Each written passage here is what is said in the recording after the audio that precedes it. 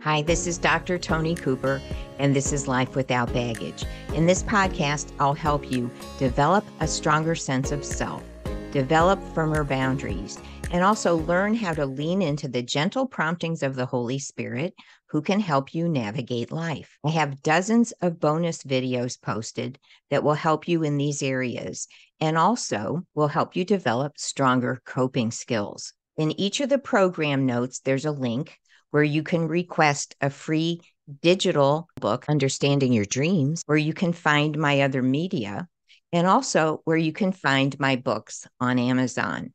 Just a reminder before we get into today's episode that this is not a substitute for medication or counseling. If you're having thoughts of harming yourself or another person, or if this material triggers you, please contact your doctor or a mental health specialist to help you with your concerns.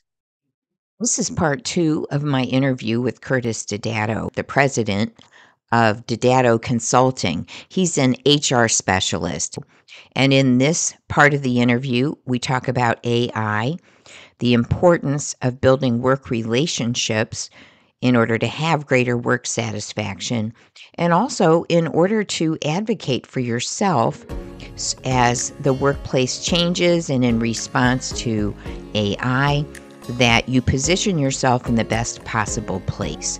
So I hope you enjoy this interview. Especially in remote environments. There's the conversation between what's better, hybrid, remote, on-site. I personally think, and this is where I have to draw back on relationships. And to try to build relationships virtually through a computer screen, 20 minutes at a time, I'm sorry, but it's not practical.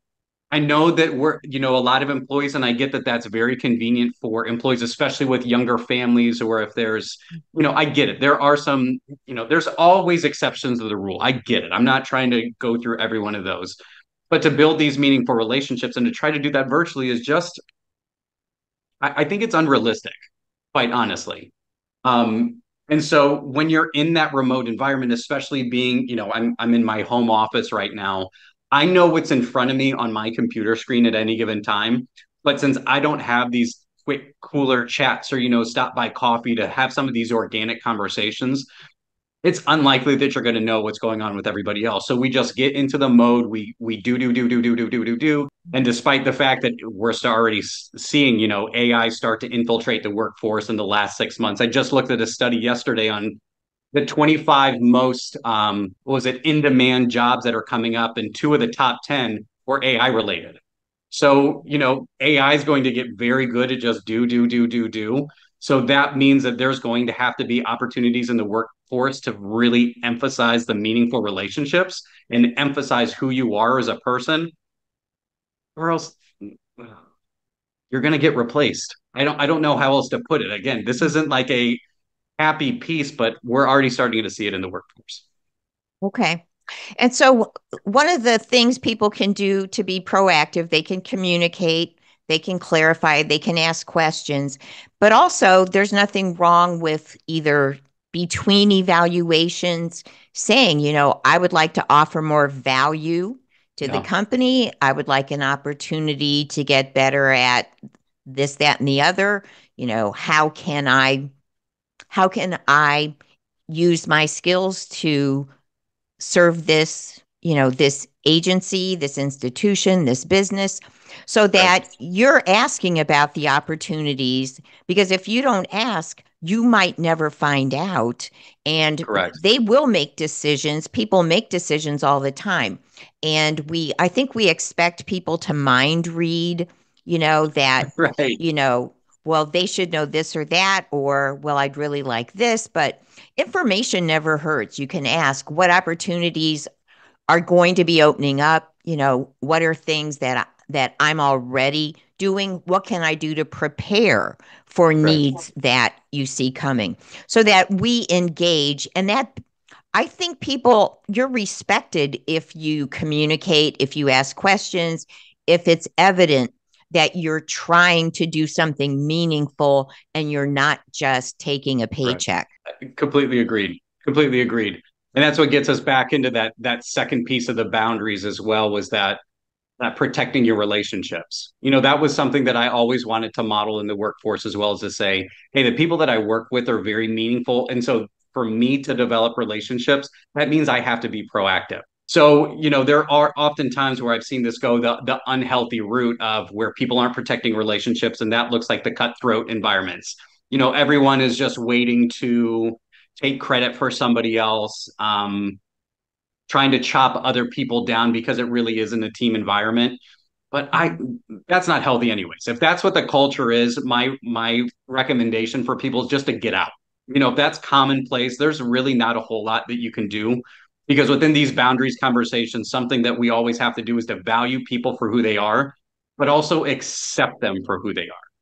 I've spent many, many years and this took me up until probably a couple years ago, really understand that it's not my responsibility to change anybody. That comes from a workplace, dynamic of I'd see them struggling, or maybe they weren't, have the best people skills, and to say, okay, well, maybe they just need to soften up. Maybe I can help develop them and coach them. But I'm like, how arrogant of me to be like, I can change this person. So within the workforce, I feel like that is something also very important, especially from a leadership perspective, is to say, we want to help provide people with opportunities to be who they can be and help maybe round off some of those rough edges, but we can't change them. Yeah, they're not going to change. Do you have other suggestions for people of how to protect or develop those work relationships? Proactivity, just getting back to that, I think that's one of the most healthy things that you can do. When I would start working at new organizations or in some consulting roles, I didn't want to be that first email or that first call with an ask, because so many times that's oftentimes when you hear from people, it's just to say, hey, I need something. And then that already starts that off in a bad foot. So what I recommend, this served me very, very well. And again, this was genuine. This wasn't, anything of like, ooh, I'm trying to save up my asks for later. It was, no, I want to actually help know these people. So I would set up meetings. I would reach out to people. I'd send them an email. I'd look through organizational charts of people that maybe I wasn't working with or engaging with at the time, but hey, I'd like to understand more about what you do. And that was it. Maybe we'd have a 10 or 15-minute conversation, sometimes 30. And so that would help me learn about them. That helped them understand, like, hey, I'm actually here to support. I'm not here to just say, like, hey, this is what I want you to do. Hey, here are the asks. It was, help me understand who you are as a person. And I think that goes a long way. So especially in a remote environment, I know that there's instant messaging software or emails. Just send an email to somebody and say, could we schedule 15 minutes, sometime next week, just to get to chat? And I think that will go a long way.